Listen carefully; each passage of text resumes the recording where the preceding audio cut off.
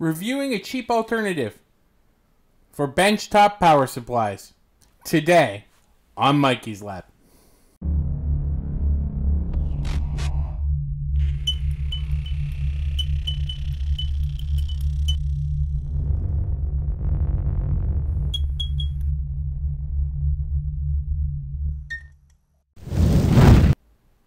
Hi, and welcome back to the lab.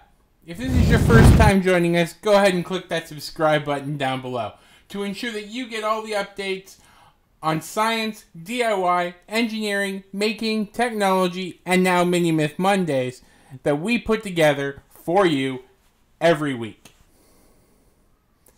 Today we're looking at one of the core elements that is found in a DIY or a maker's lab, and that's a benchtop power supply. For the most part, these can be the most expensive thing that is purchased for your maker's kit. If you're just starting out, though, the $2,000, the $500, hell, even $200 for decent power supplies can be a little out of reach for most people. So today we're looking at something that I picked up on eBay and doing a quick review that takes an ATX power supply and turns it into a bench power supply. Now, I know there are lots of tutorials out there on how to turn an ATX power supply into a bench power supply. But for me, there's one huge problem with these, and that's that they involve you opening up the power supply and exposing yourself to mains voltage. And I just can't, in good conscience, recommend that somebody who doesn't really know how to deal with electricity do that with an ATX power supply. So that's where this little guy here comes in. This little guy here is called Benchtop Power. Again, I found it on eBay for like $10.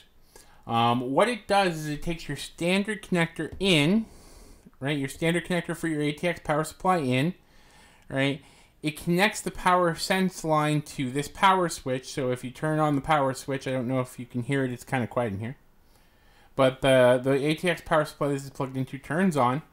Right, you get this blue LED up over here.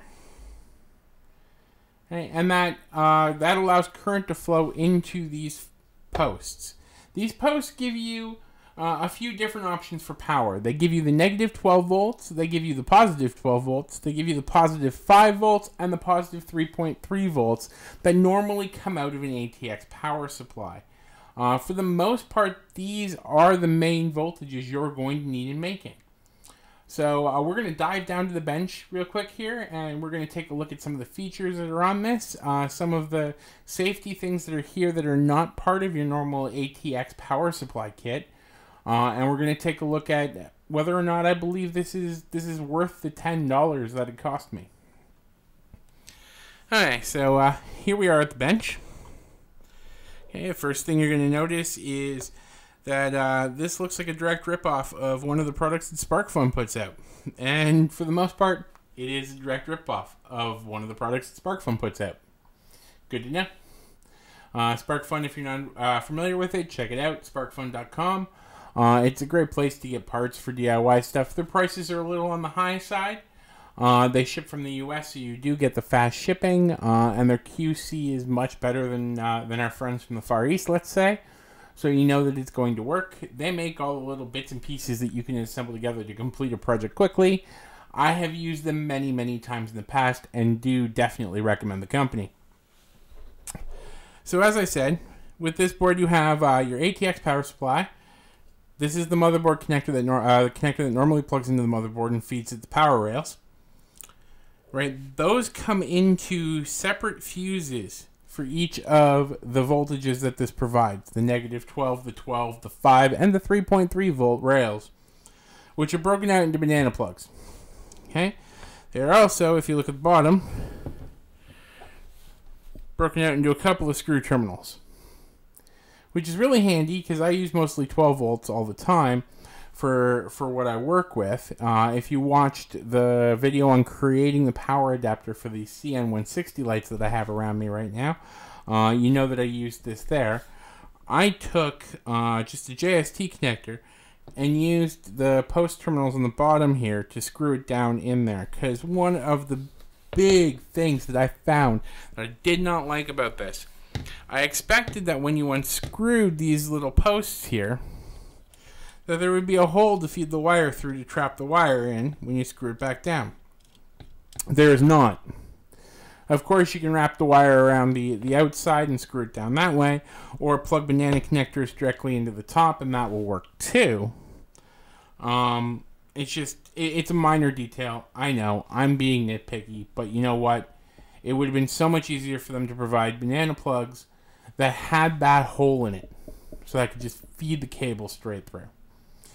That's almost the entirety of this device, to be honest, right? Literally, it off-puts all of the powering of this device to the ATX power supply itself. Now, two of the quick cons that are obvious right from the beginning that everybody should be able to pick up on is that this does not have adjustable power output, and this does not have current limiting in it. It does have short circuit protection in that the ATX power supply that's powering it has the ATX protection in it. So you will gain that. If you were going to modify an ATX power supply to be your benchtop power supply, I would say that this is a better alternative than doing that. For $10, not having to mess around with mains voltage is pretty good. However, I would recommend that you take the $70 if you have it, $100, $200, whatever is available in your budget, and buy an actual power supply, a benchtop power supply that has a voltage, variable voltage output, and a current limiting output as well.